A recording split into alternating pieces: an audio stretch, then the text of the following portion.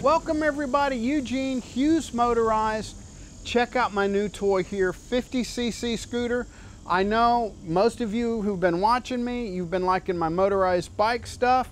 I'm still gonna do that, but hey, I wanna get into all sorts of motorized creations. We're gonna play with these scooters now. So I've ordered this thing online, took about 10 days or so to get to me. Come on in, let me show you how I unboxed it and what I found. All right, here you go, Amigo Magari 50cc scooter. Unboxing, you've got the metal frame there on the inside, kept the bike protected. There was no damage to the bike whatsoever. Had to loosen up the 8mm bolts all the way around the bottom of it here. Remove the strap and a clamp that's holding the front wheel, holding the handlebar in one place there. Once I got that loose, I was able to easily remove the whole metal frame in one piece and take it off. Let's get all the plastic out of the way. Now, the Amigo brand scooters are made by Zenen, Z-N-E-N. They've had fairly good reviews. From what I gather, they're a little bit reliable, a little bit better built than some of the other Chinese scooters. That said, it is a budget Chinese scooter, so I'm going to, treat it accordingly. I'm only going to use it for scooting around in my neighborhood, little quick trips to the grocery store. It'll only do 30 miles an hour, so I'm not getting out on the big streets with it.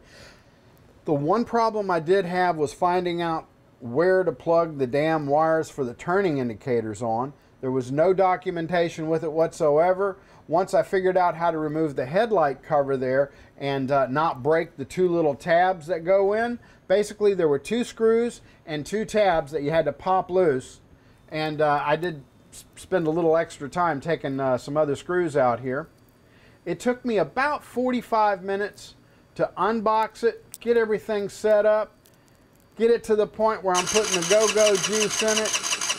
Let's take this bad boy out for a ride, but first we got to get it to start. Now, it took me a good 4 or 5 minutes of trying to get it to start. Once I grabbed the quick start, the bike said, nope, I'm going to start. I don't need the quick start. So it was just a matter of getting the fuel into the carburetor and getting things primed up. Once it fired up, bike ran just fine. Speaking of running, this bike will only do about 30 miles an hour with my fat butt on it. And, hey, that's fine. I'm just going to use it for messing around the neighborhood. I am very impressed with the quality of the bike. Yes, everything is plastic. The front shell on there is plastic. Fenders are plastic and the like. So, you get what you pay for. I paid $1,500. That's with tax, title, license. I had to pay a little bit extra to get it because I bought it from a Texas dealer. I had to pay a little bit extra here because I had to pay the sales tax and the license and all of that, but they're handling, they handled all of that for me. So I've already got my temporary tag for it, and I'm waiting for the metal tag in the mail. Overall, I'm very pleased with the quality of the bike. I've got all of 26 miles on it now.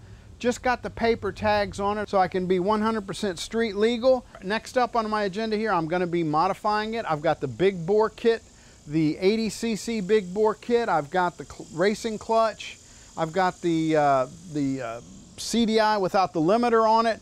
So there's a lot more to come on this bike here. Stick around. We're going to play with scooters. Give me a thumbs up if you like it. Click that subscribe button for more goodies. Thanks for watching.